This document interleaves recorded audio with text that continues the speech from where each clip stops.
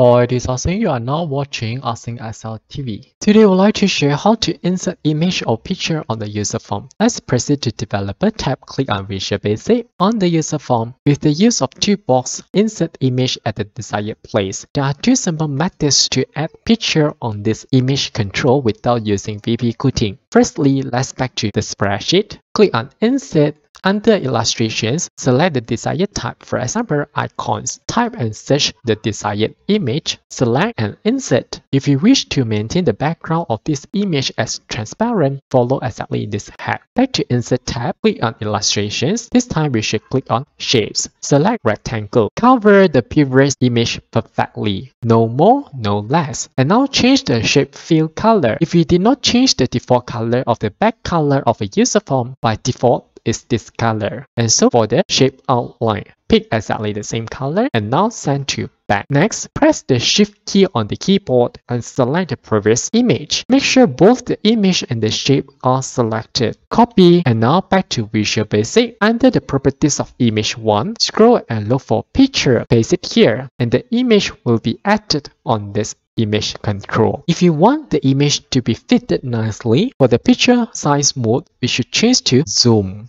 Or if you wish the image to be completely fill up the space of this image control, we should pick stretch. Of course, we can resize if needed. Now click on UserForm and run it, and we should be able to notice the result. If you wish the image to have no border, let's back to Visual Basic. Double click on the user form, click on the image control, look for border color. From the list of drop down, select button face, which is the default color of the user form, and we should now have no border. For the second method, if you wish to insert this image on the user form by using File, we should first copy and press Ctrl-Alt-V, paste at bitmap. Click on OK. Now right-click the image, save as picture. Select the desired place. Change the save as type to Windows bitmap. Rename if needed. Click on Save. If you wish to delete after save, of course can, since this will not affect the result. Let's back to Developer tab and Visual Basic. Select the image control again. Also, under the Properties Image 1, scroll and look for Picture. And this time we should click on Insert. Select the desired image and open, and we should have exactly the same result.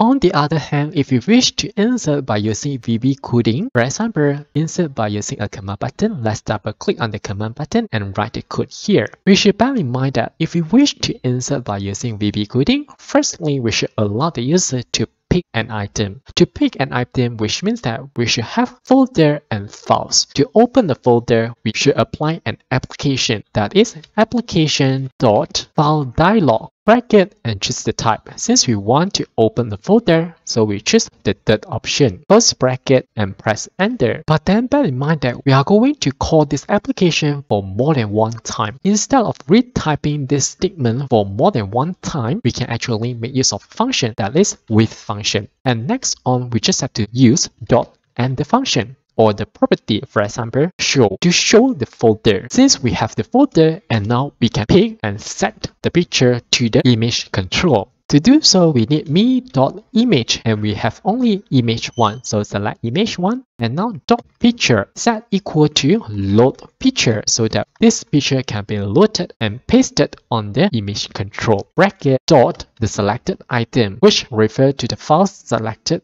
in the folder. If you allow the user to pick only one item, put 1 in the bracket. If you allow to have 2, then put 2, and so on. Close bracket again. Press enter. The me here stands for the user form where the command button placed. Next, we should change the size mode. So again, we need me.image1.picture size mode, and we set equal to the desired mode. Enter again. We can now end this selection. Start with width. Of course, we need to end with width. Let's click on run and see the result. When we click on the command button, Excel will open the folder for us to pick out files that we like. As we can see, we have several types of files, the PNG file, the bitmap file, as well as others. However, not all files are accepted by VBA. For example, the PNG file. If we insert a PNG file, an error message received. To overcome this, we can first clear the filter given by the folder. To do so, before we show the folder, we should add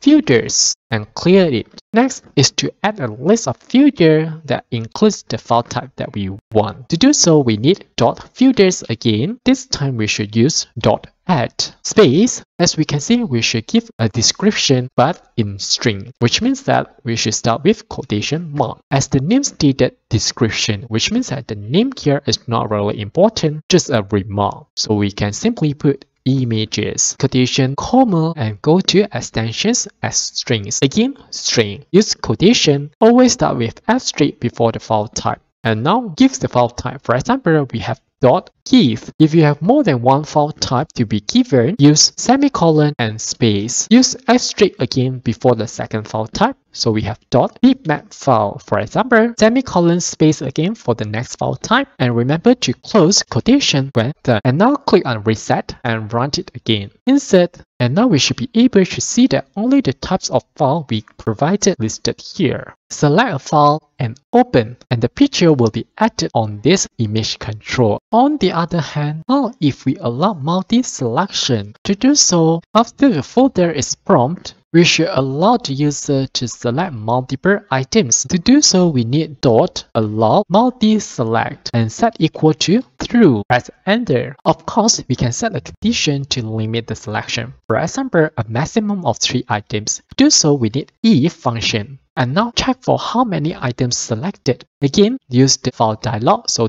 .selected items .count. We should count how many items selected. Since we want to have maximum of 3, so which means that more than 3, we should alert the user. To do so, we can make use of a message box. Bracket and type the message. For example, please select at most 3 items so that user know what is happening. Close bracket and press enter. After the user has seen this message, we should restart all over again. To do so, we can make use of go to and we pick line 1. Label this as line 1, which means that whenever after the message is received by the user, we should back to line 1, the line that we label as 1. Press enter. Start with if. Of course, we need to end with if. Next, we should add the picture one by one to the image control. Unlike the previous method, this time I'm not going to make an image control available on the user form, since we are not sure how many items will be selected by the user, as long as at most 3 items. Therefore, I'm going to run the picture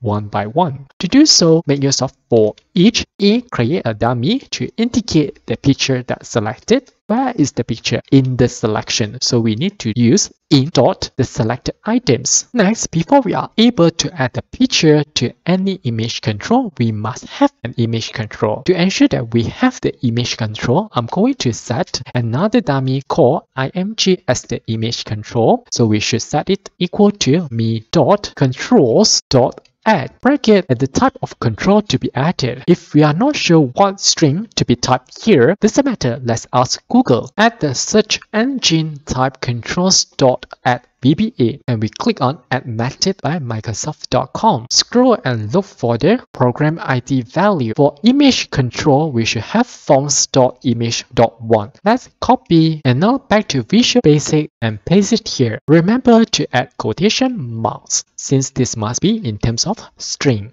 Close bracket and press enter. And we should be able to add picture on this image control. So we should change me.image1 to simply img, which is the variable that we set. And the item to be loaded here is simply A, which is the item selected by the user. If you wish to have a specific size, put comma the desired width, for example 50, comma again the desired height, again 50 for example, and now set the picture size mode. Also change to img. Since more than one image can be selected, to avoid overlapping, we should place the image nicely. To do so, there are 2 methods. Firstly is side by side from left to right or top to bottom. If you wish to have side by side from left to right, which means that the image.left position is very important, we can set by using a starting position. Simply let A be P as another variable. From the beginning, it's supposed to be 0, so we start from the left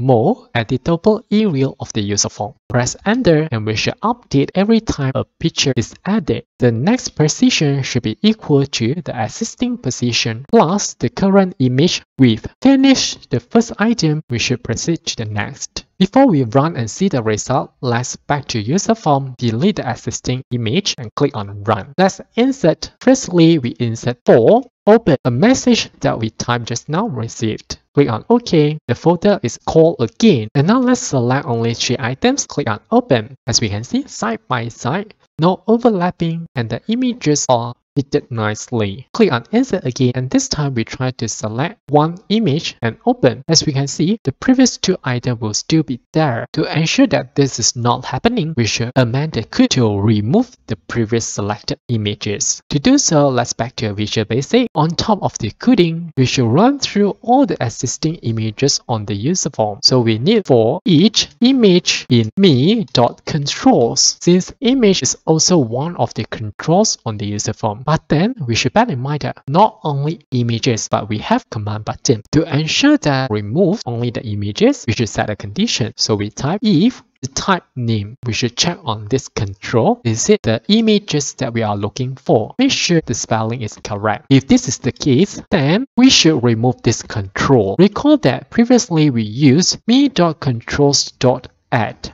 And this time we should use remove instead of add. And we should bear in mind that this is string. If we use image, which is the control, an error will then result. To avoid receiving error message, we should use the name of this image. So we have .name, and now we should end this condition. Start with if and with if. Finish the first image, we should proceed to the next. And now let's run it again. Insert. Let's say we insert only 2 images. Open, placed nicely. Insert again, and this time we cancel, as we can see all being removed. Lastly, before we end this video, let's learn how to code this up by using image control on mouse click. Double click on the image control. Instead of using before drag over, from the list of procedure, change to mouse up. Delete the unwanted if needed. And now type the code that we want Excel to perform. Let's back to the user form and run it. Click on the image control and we should be able to see that Excel perform as read.